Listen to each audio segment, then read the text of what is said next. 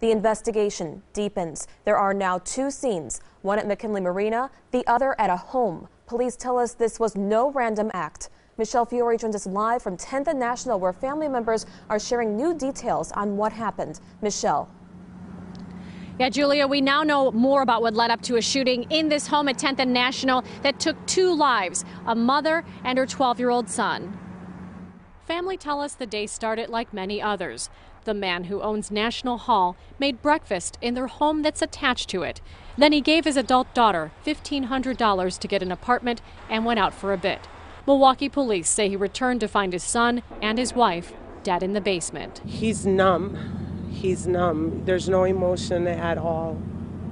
I mean, I can't imagine. He's lost his wife, his son, and then by his own daughter. Investigators believe the man's adult daughter shot her stepmother and 12-year-old stepbrother. Family has identified them as Hermelinda Sierra de Arvelo and Oturo Arvelo. Family says Hermelinda came to the U.S. from Mexico looking to make a better life for herself. She was a really nice woman, very friendly, welcoming, a loving person, and she loved Miguel, and he loved her, and he loved his son, and he was an active father. Police say the shooter took her own life. Her body was found today near McKinley Marina.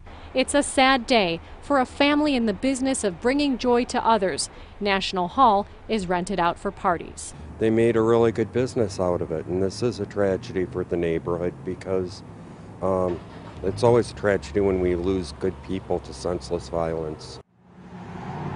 A family tell us that the woman accused in this crime had a history of mental illness. Live on Milwaukee's South Side, Michelle Fiore, today's TMJ4.